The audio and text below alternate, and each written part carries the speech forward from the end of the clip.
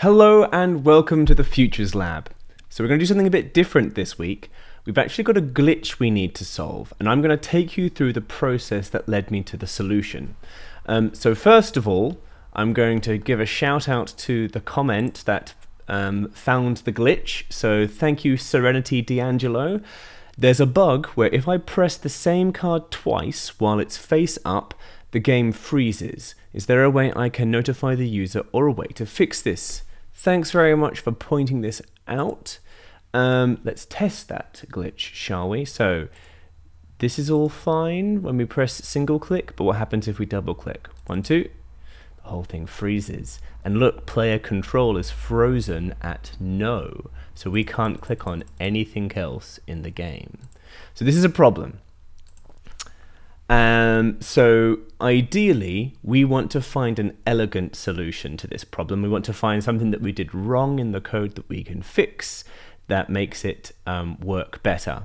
And spoiler alert, I never find an elegant solution. I have a really hacky solution for you today, but I think this is an important enough glitch that doing a hacky workaround, so an inelegant or clumsy workaround, to make it work is better than nothing, and sometimes you've got to do what you've got to do.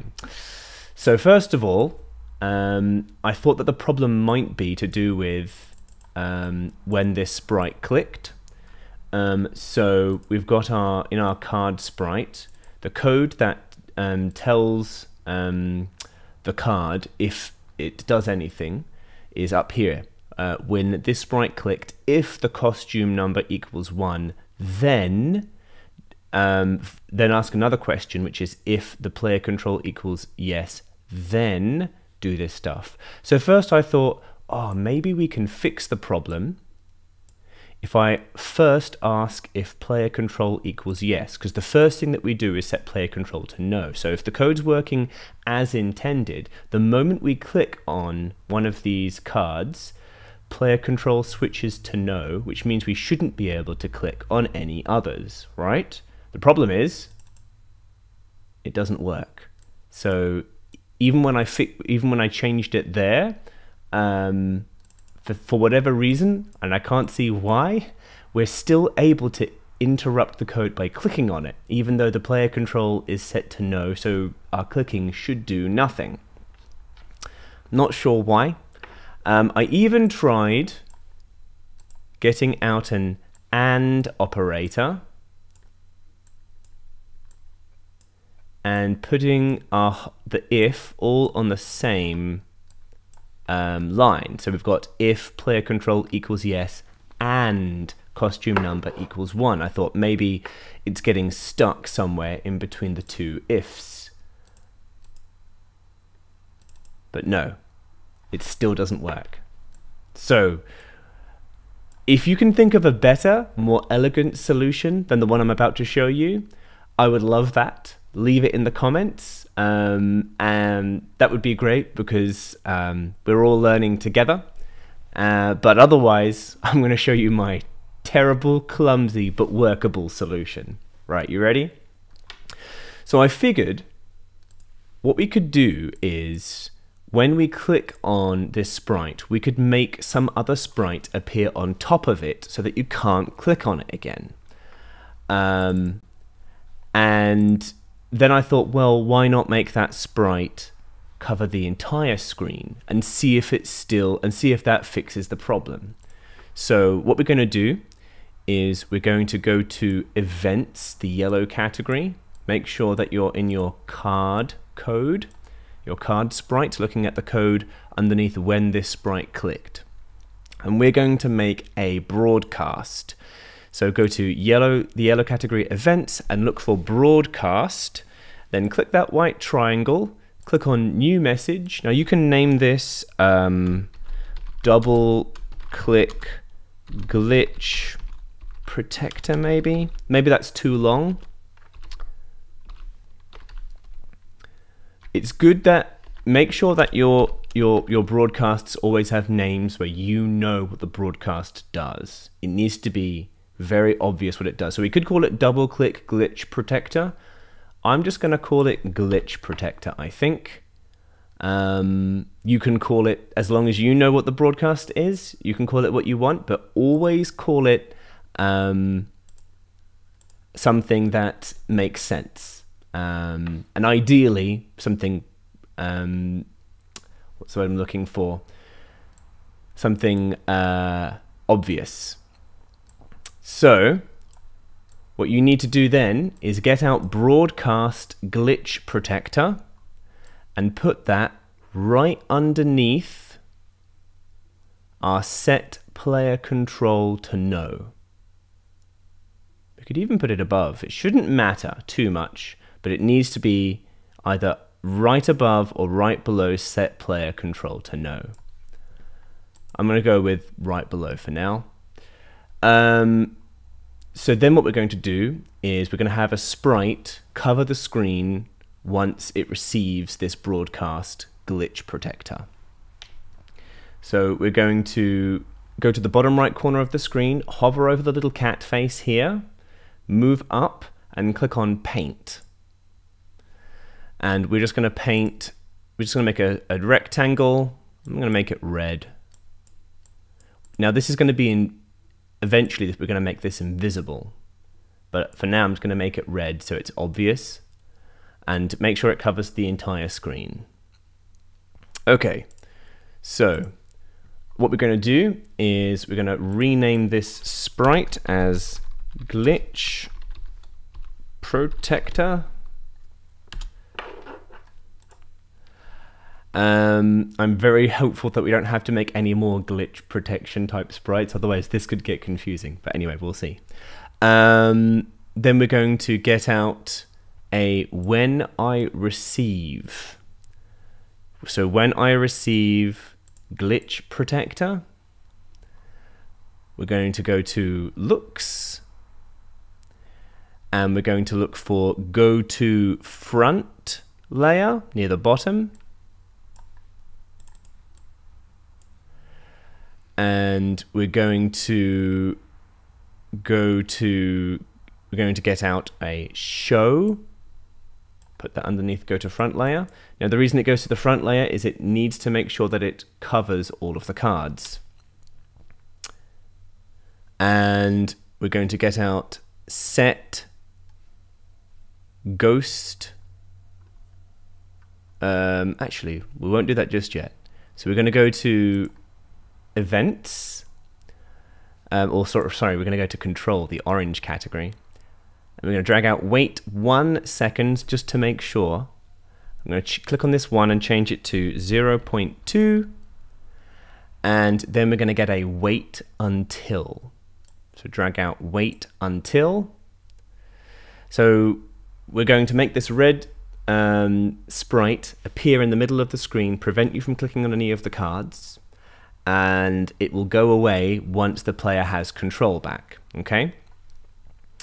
So we need to go to Operators, the green category, and look for an equals operator. So that's 1, 2, 3, 4, 5, 6, 7, 8 from the top. It's this one here with the equals sign in it. We're going to go to Variables, and we're going to drag out Player Control into that first socket of our equals operator. Then we're going to click on that 50 and change it to yes. So it's going to appear in the middle of the screen, wait until the player control equals yes, and then it's going to hide itself. So now we're going to go to Looks. We're going to grab out Hide and put it on the bottom. Now there's one other thing we should do is we should make this go to the middle of the screen. So you can put a line of code to make that happen, or on the right side of the screen you'll see that there's an X coordinate.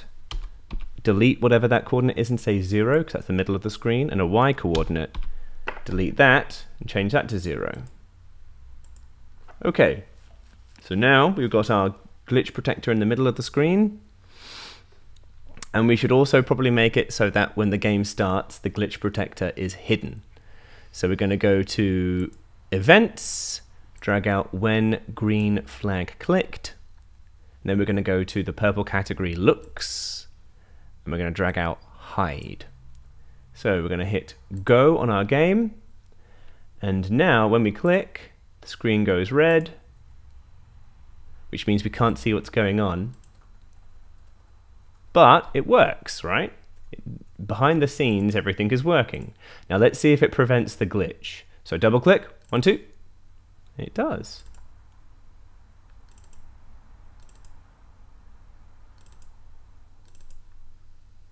Okay, so it's doing its job. Now, we obviously don't want this big red block to appear, do we? So if we make it hidden, we will be able to click through it, which means that it's not going to work. So, for example, if I take out the show part of this code, it will not work. I can double click and we still get the glitch. Even in full screen, doesn't work. So we can't make it hidden. Now, something we've done in previous lessons is seen the difference between hiding a sprite and giving the sprite a ghost effect of 100. Now here's something interesting. Down you go, little kitten. So now here's something interesting. So we're going to go to set color effect to 0. Drag that out and put that right, let's say, underneath when I receive glitch protector. So we've got when I receive glitch protector, set color effect to 0. Click on that white triangle next to where it says color and change that to ghost effect. Now ghost effect makes something see-through, transparent. So we've done clever things before where we have gotten code to work with sprites that are invisible by setting their ghost effect to 100, meaning that they're completely see-through, they're completely invisible. However, they can still detect if they're touching each other, which is really useful. They still do collision, which when you hide doesn't work. So I thought, easy, I'll just set the ghost effect to 100. The problem is, when we try this again, it still doesn't work. Setting the transparency to 100 means you can click through our glitch protector. So what we're going to do is we're going to click on that 100 and change it to 99. So it's basically invisible. But hopefully, double click, and there we go. We fixed the glitch. I'm double clicking here, double click, and the glitch is fixed. So as I said before, this is a very weird solution to our glitch. But sometimes you see those. Sometimes you see games which have very odd solutions, especially if lots of people are working on the code. There'll be a weird bit of code that solves some kind of problem, and someone will go, oh, I tried deleting this bit of code, but then the game stops working, so I just have to leave it be. And this is an odd little bit of code here. And the nice thing is that with the transparency set to 99, I can't see any difference on the screen. Can you? Can you see a very slight red tinge on the screen? I can't. So that's pretty good. So if you can think of a better solution, I'd love to hear it. And if you've ever used a really terrible, inelegant, clumsy hack to solve a problem, a hacky solution, sometimes in these are called workarounds. Like you have a problem and you can't solve the problem, so you have to work around the problem. That's what we're doing, using a workaround.